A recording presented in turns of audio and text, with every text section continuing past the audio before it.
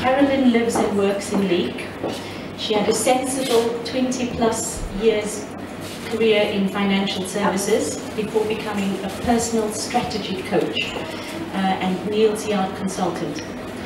She's now self-employed, working from home alongside with her husband, a self-employed photographer, and is striving for a better work-life balance. Her exciting journey has taken her onto the comedy stage and carrying a window up a mountain. Yes, over to you. Thank you.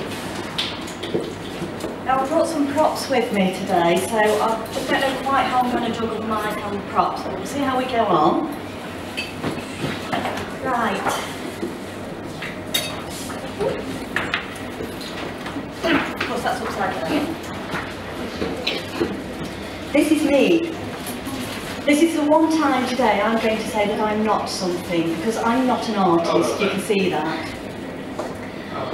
5 years ago, I changed my life. Now, I changed it in a way that wouldn't be huge to some people, but I always believed, I grew up believing, that you had to be a certain type of person to run a business.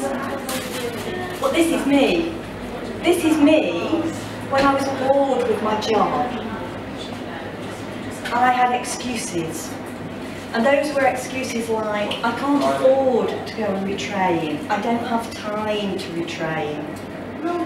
This is me. I had excuses like, I'm not good enough to do anything else. This is me. I didn't know anything about setting up a business. And I had no clue about what I thought that certain type of person was. So who am I? I like colouring, you can see I like colouring. There's a lot of things that I am. I'm an ELTR consultant. What else do we have in here? I'm a daughter.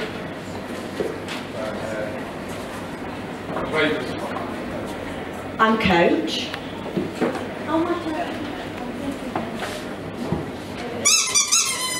I'm a dog's mother.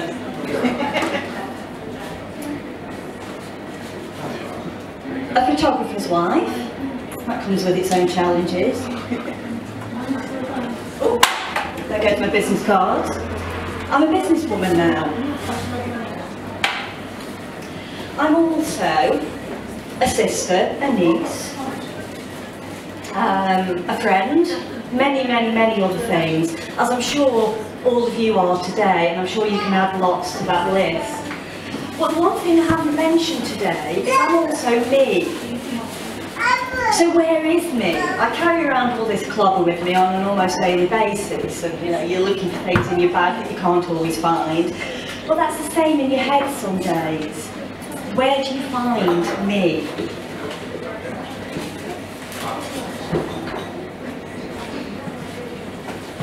So who or where is me?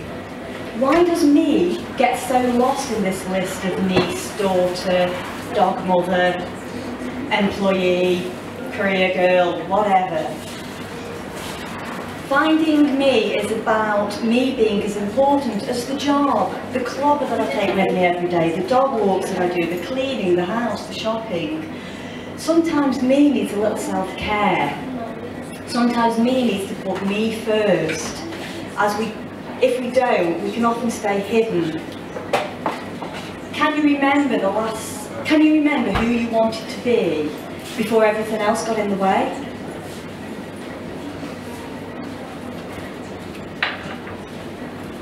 So when I'm working with clients, I always start with taking some time out for me.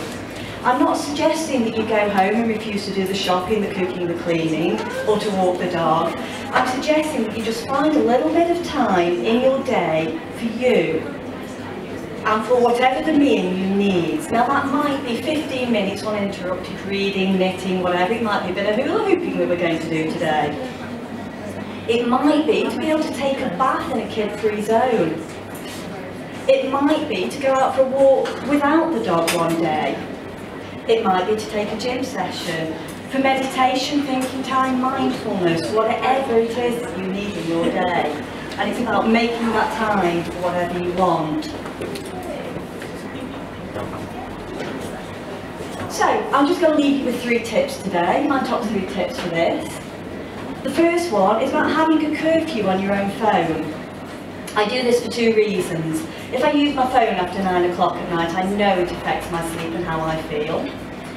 But it's also about, if you are struggling to take that time out for yourself, why do you seem to have to spend all that time on Facebook? I know we all do it. The second is if you absolutely want to guarantee yourself a nice 20 minutes interruption-free bath, the simplest thing is put a lock on that bathroom door and use it. And the third is that to tell your loved ones that you need this time. I'm sure each and every one of them would support you with it if they simply knew that you wanted it. So don't be afraid to ask, and they will get used to it.